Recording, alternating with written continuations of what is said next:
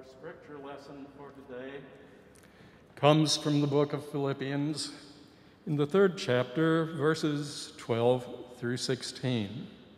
There Paul writes, "It's not that I've already reached this goal or have already been perfected, but I pursue it so that I may grab hold of it because Christ grabbed hold of me for just this purpose.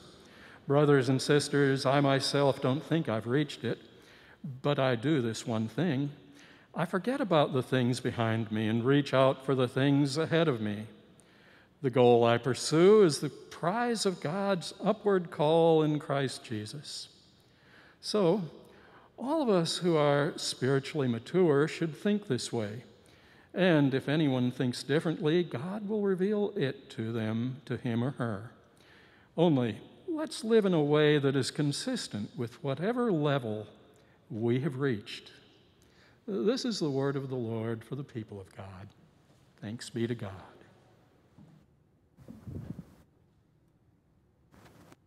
Good morning. My name is David Johnson. I'm one of the pastors here, and we are so grateful you're worshiping with us. Whether you're online or here in person, it's important to be embodied together as the body of Christ to bring praise to God as we continue our sermon series from pandemic to praise. Some of you may have had a great week, others more challenging week. I'm looking at you UT fans. Others the life has gone the way you wanted, or you've had a lot of struggle. You may agree with what we have to say here or disagree with what we have to say here. But in the name of Jesus Christ, everyone is welcome here. Let us pray. Ever-present God, we rejoice that you're a God who's always with us. Whether we're on the mountaintops or we're in the valley, you're calling us to new beginnings, something better than we could ever expect when we're in relationship with you. Let that peace give us a peace that passes all understanding, no matter where we are in our journey of life.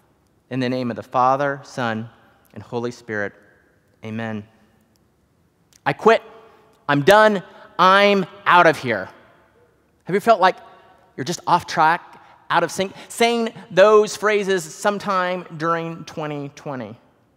It's been a challenging and hectic time. Maybe your life looked a little like this picture here. It's a picture of my nephew, Bennett. He's the youngest with a Texas Tech shirt, reading to his teacher via Zoom, while my sister is set up on the computer screen trying to get some work done. My sister is an engineer, and she works for a natural gas company trying to get natural gas to flow throughout the country. And the picture there with all those screens is she's trying to get her work done, and there was a cup of coffee that probably was cold by the time she actually got a sip while trying to manage Bennett, and William was on the other side of her trying to learn. It's a challenging world to live in. Our boys are now in in-person school, but they're in this phygital space. Phygital is a combination of face-to-face and digital. I think it's my favorite 2020 world. And this phygital space, it's just so challenging. We're in it in our worship experiences, we're in it in our learning and work. It can be challenging. And 2020 itself, with all the loops and turns that it has, is challenging enough as it is. How do we carry on throughout these struggles, these pressings of our lives? Some of us have certainly felt like saying, peace out, I'm done, I'm out of here. I'm so exhausted. I feel like I'm burnt out with all the challenges 2020 has brought out. And it may be with your job, a relationship, your HOA, or even your church. These tensions are tough.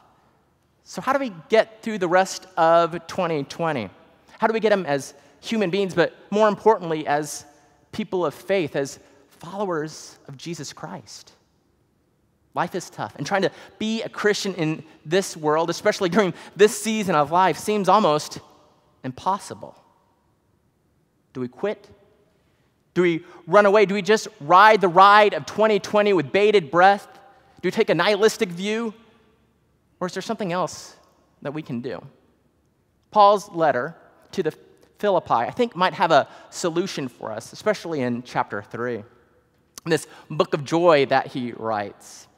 And he starts off saying that, not that I've already obtained all this, or have already arrived at my goal, but I press on to take hold of that which Christ took hold of me.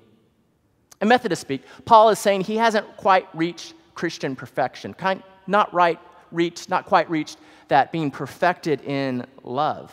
He's still working it out, how to live his faith as boldly as he can out each and every day. He's not quite there yet. The word obtained in Greek is lambano. Say lambano with me. Lambano. It means to grasp or to catch. It's kind of like a hunter going after its prey. Paul is chasing after Jesus. Paul then says he has not arrived, and this not arrived is this word teleos, kind of like a telescope. It's far off, something in his path, in his sights he wants to reach, but he is not quite there yet. He's a work in progress, like me, like all of us here today. Then Paul says he presses on to take hold. And this word lambano is used actually 3 times in this verse. And here it's katalambano. He is chasing after or grasping after it like a hunter after the prey. Because Jesus took hold of him. Because Jesus katalambanoed him. Jesus is drawing us into a deeper relationship with him. And Paul is responding to that in Christ. God chased after him, and now Paul is chasing after God. Paul's life is a response to Christ chasing after him. Have you ever seen a couple that's been married for a long time? I remember I was at some event at my grandparents' house. My grandma in her 80s is hustling and bustling around, just making sure everyone is having a good time. And I was out on a couch with my grandfather, Pa, and my dad. And as we were talking, my grandpa goes and looks out at my grandma and says, "Wow, isn't she beautiful? Isn't she an amazing woman?" After 60 years of marriage, they still had this glint in their eye for each other. It was almost like I saw teenagers look at their first love. It was the same look he had in his eyes for his wife. After all that time of being married, they kept chasing after each other in love. It's the same love that God chases after us, the same love that God wants us to respond to him in each and every day. I think this is the good news of the gospel. And then Paul says, "Brothers and sisters, I do not consider myself yet to have taken hold of it, but one thing I do, forgetting what is behind and straining toward what is ahead." This brothers and sisters phrase is typically at the beginning of a new thought or the beginning of a letter, like an introduction. Because being in community, being embodied together was important for Paul. But it's here in the middle. And a lot of scholars believe that it's here in the middle because it's a way to catch the listener's ear, saying, pay attention. I'm about to tell you something very important. And goes on to say, forgetting what is behind. 2020 has been filled with a lot of disappointments. I was supposed to be in Greece today with some of you doing Journeys of Paul, the beautiful Grecian backdrop around me. But I'm with you here today, which is almost just as good. They thought your job wasn't relevant, or you had to shift what your experiences had to be just to meet the demand signal of the new job. Others are maybe dealing with the passing of loved ones. Paul isn't here saying that you shouldn't deal with your past wounds or celebrate the good things that have happened in 2020, because certainly some grand things have happened during 2020. But however, some of us can tend to set up camp in the way that things should have been. If life worked out the way I wanted it, life would be much better. It can cause us to be paused in the past and take on bitterness and resentment. The pandemic has ruined everything, and nothing is as it should be. This thinking can keep us frozen in the past, not wanting to move forward. However, because of Christ, our past doesn't define us. Life is about who we will be and can be in Christ. Paul didn't live in the past. He was once an enemy of the church until he had this powerful encounter with Christ. We will call it a Christophany in theological terms, as he was on the road to Damascus. The scales fell off his eyes, and he saw the world in a grand way. He soon became a champion for the kingdom of God. The theme of moving forward seems to be part of Paul's writings. Therefore, if anyone is in Christ, the new creation has come. The old has gone away. The new is here. 2 Corinthians 5:17. Paul is straining ahead for what is new in Christ. The word straining is this pushing of everything we have, both body, mind, and soul, forward to something new, to something grand. Paul says he's pressing on. I press on toward the goal to win the prize for which God has called me heavenward in Christ Jesus. Have any of you run a race? Those of you who have run a long distance may have hit the wall, this feeling that you can't go forward any longer. I talked to my sister, who is a big runner, especially before she had kids. She ran the Boston and the Chicago Marathon, and just before she became pregnant, she ran a 50K, which is over 30 miles. And she said, I surely hit the wall when I was on this run. I felt like my legs couldn't go any forward, but she kept pressing forward no matter what. She didn't want to stop, even though her body was saying, just go to the side and curl up and take a little nap. She kept moving forward. It was certainly a mind over matter event for her. In the 2015 Austin Marathon, a runner hit the wall, but she kept pressing on. Here's a clip of the end of the race. The Austin Marathon on the men's side. On the women's side, it was Cynthia Jarrett, but the story is a little bit later. This unbelievable scene on your right is 29-year-old Yvonne Ngetich from Kenya. She was leading throughout the race and then literally hits the wall. Doesn't want any help. There's prize money involved.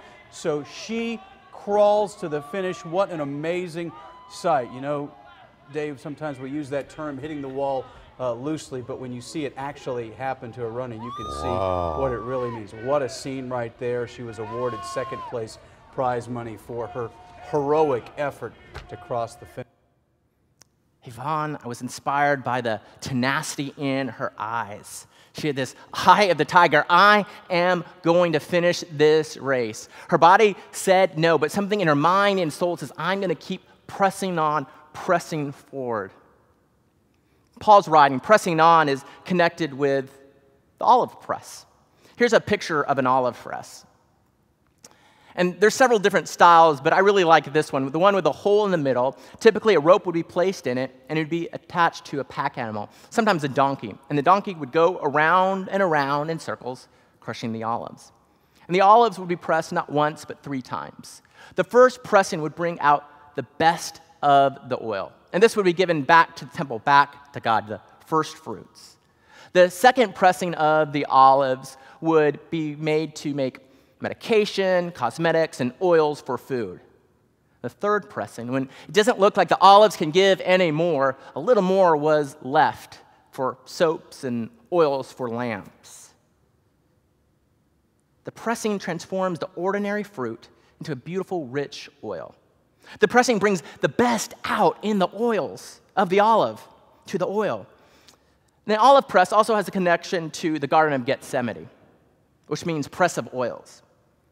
When Jesus was in the Garden of Gethsemane, when he was preparing his body, mind, and soul for the most challenging event of his life, when he was going to stretch out his arms, be pressed for humanity, he prayed 3 times as he was preparing for the cross. Jesus was under so much pressure, he sweated blood. If you feel that you're under pressure, you're in the company of Christ. If you think the world is not the way it should be, you're in the company of Christ. When life is hard and you feel hard-pressed, maybe it's time for us to hit our knees and pray, not just once, but multiple times. After Jesus arrived at the garden with his closest friend, Peter and the sons of Zebedee, he said, "My soul is overwhelmed with sorrow to the point of death." How many here today feel overwhelmed to the depths of their soul? Scripture says that Jesus went a little further. He fell with his face to the ground and prayed, "Hey, God, if I don't have to go through this, please don't let me go through this. Yet not as I will, but as you will." Jesus was straining for a difficult time. He was pressed by the challenges that were ahead of him. But Jesus went a little further. Jesus pressed on. During my last year of seminary began a challenging 3 years of my life. In 3 years, I lost both of my grandparents and both of my dad's brothers.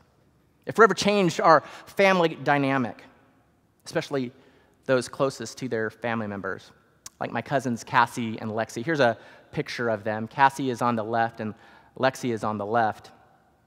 They lost their beloved father in their 20s. Robert was this adventurous soul who went around the world doing great, wonderful things, but he succumbed to brain cancer. Tragedy had hit their lives like never before. But they went a little further. They pressed on. This time last year, I was in Santa Fe doing a wedding for Cassie. And I love doing weddings, especially for family members and ones that I'm really close to. And this was probably the grandest, the prettiest wedding that I had ever seen in the backdrop of the mountains of Santa Fe in this little Pueblo resort. During the rehearsal, and any rehearsal I do, as we're going through the practice of the wedding, I look at the couple and I say, "Hey, no matter what happens, tomorrow you're going to be married." No matter what happened the next day. The cool, crisp autumn air turned to a overcast, dreary, rainy day, and it eventually snowed later that night. And the wedding was supposed to be outside, but had to be moved inside. And because it had to be moved inside, things that they had planned and dreamed about that she had planned for a year or so had to be canceled or changed to accommodate it going inside. Wedding days are stressful as it is. But when all these issues came to fruition, I thought, oh no, I need to go check on my cousin because I've seen brides get stressed out by smaller issues. But when I talked to Cassie, she got this peace that passed all understanding. She was calmer about her wedding than I was. I'm the pastor. I'm supposed to have this unanxious presence while I'm ministering to other people. He says, "You know, David, I had to deal with the death of my dad, that long journey as he succumbed to brain cancer. I have a new perspective on life. You know, the wedding's going to happen no matter what. These little things are going to be okay." I was just so impressed by her maturity and her view of the world. And then a couple months, just before the pandemic hit, I found out that their marriage had ended. Not anything she pictured in her life after having this big, grand wedding. And I reached out to her again and said, "You know, this is not what I want. It's tough. I'm struggling with this, but I know that God is with me." Cassie kept pressing on. She pressed on when the wedding wasn't going her way. She pressed on when the marriage didn't end the way that she expected it to. And during this whole season of struggle when her father was passing and to the wedding, to the ending of her marriage, her and her sister were starting a new company, a little boutique called Dos Femmes, two sisters in El Paso. It's a clothing boutique, and they make their own earrings. They have really cool stuff. Running a small business is challenging enough as it is. But then the pandemic hit, which threw the world for a loop. So Cassie, this young woman, is dealing with the passing of her dad, dealing with a marriage and dealing with running a business during a pandemic. Yet Cassie and Lexi pressed on, and praise be to God, the company is actually doing really well. And Cassie's faith is thriving and has had amazing growth through these processes. She's the chair of her SBRC, active in Bible studies and worship at the church that we both grew up at. When I talk to her, it's evident how much she loves Jesus. And she has this beautiful Christian, mature view of life that inspires me to keep pressing on when life gets hard. She's actually mentoring 2 sisters who work at her company, Dos Femmes. Each pressing in Cassie's life was an opportunity for her to lambano after Christ was chasing after her.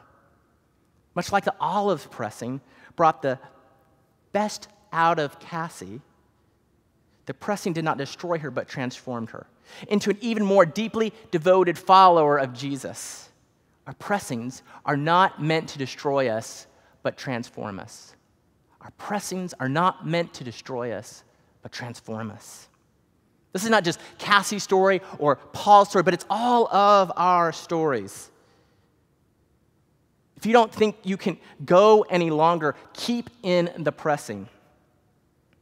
If you're in the midst of this digital world, trying to learn, trying to stay forward with your teachings, stay in the pressing. If you're struggling with your children's choices, stay in the pressing. If you're struggling with your parents' choices, stay in the pressing. You feel like you've lost everything, stay in the pressing. If your heart is broken, stay in the pressing. If you still have open wounds, stay in the pressing. Our pressings are not meant to destroy us, but transform us. After the marathon, John Connolly, the race director, said this of Havon, quoting, "You ran the bravest race. You crawled the bravest crawl I have ever seen in my life. You have earned great honor." The video of her just crawling forward, just saying, I'm going to reach that goal. I am not going to stop no matter what happens. Even though my body aches and says to stop, my mind, my soul says, go forward. Keep pressing on. Paul spoke about life's pressures in his second letter to the Corinthians. We are hard pressed on every side, but not crushed. Perplexed, but not in despair. Persecuted, but not abandoned. Struck down, but not destroyed. People of God, we are not being destroyed, but we are being transformed. And let us press on to that goal of Jesus Christ each and every day. Praise be to God. Let us pray. God, 2020 has thrown all of us for loops. And some of us are burnt out and tired and feel that we can't go any forward. But you are a God calling us to move forward, to press on to that goal, to be in deeper relationship with you each and every day. And you never leave us. Even though it feels like in the pressing we can't go any forward with you, we can do all things. In the name of the Father, Son, and Holy Spirit, amen.